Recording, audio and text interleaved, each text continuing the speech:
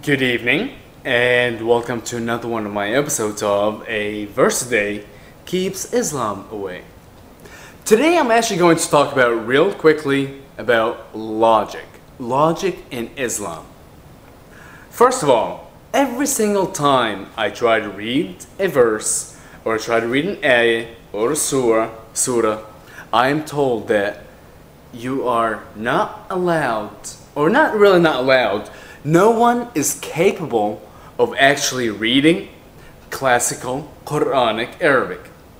Well, apart from the fact that it's a language that's been long dead since the 7th century, it's only read in the Quran.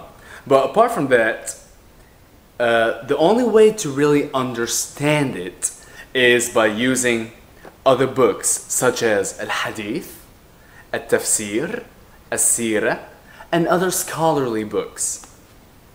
So now here's my question to you, my fellow brother Muslims.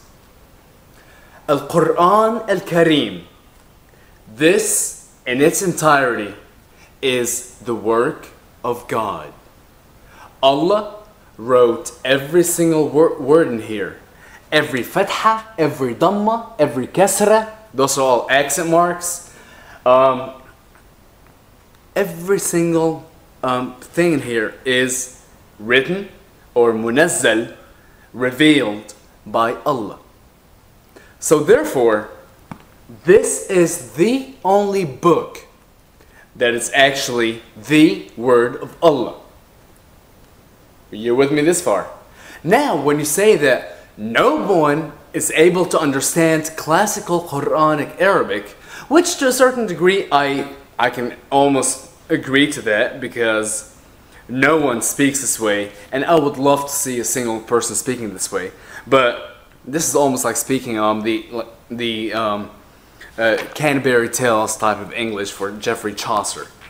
But anyway, therefore, there have been other books created such as Al-Tafsir. Al-Tafsir is the explanation, and the explanation, what it really does is it takes every single verse, it breaks it down word for word for word. It breaks it down by prepositions, by commas, by apostrophes, by semicolons, and it gives you a tafsir, an explanation as to why Allah gave that exact word. Now here's my question to you.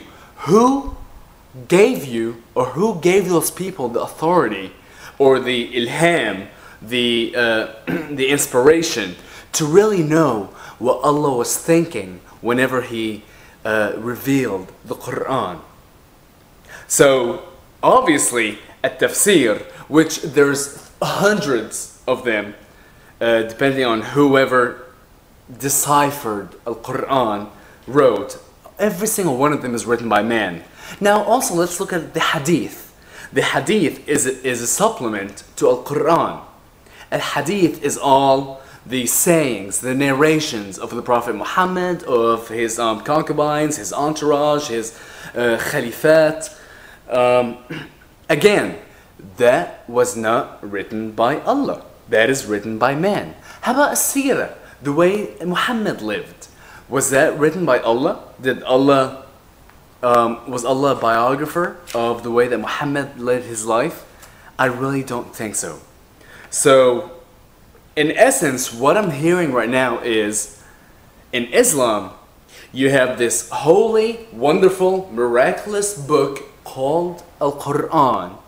However, no one can understand it. Therefore, you must resort to Al-Hadith, which is narrations of what people around that time said. Al-Tafsir, which is what people have translated every word in the Quran to be, and Al-Sirah, which is the way that Muhammad, the Prophet, and the subsequent Al-Dar, the people of the house, have lived their lives. Do you not see a problem with that? Islam is therefore not even following the original Quran that Muhammad had set forth for every single one of his followers. During the time of Muhammad, he did not have Al-Tafsir. He did not have Al-Hadith. He did not have a seerah. He did not have any other scholarly books.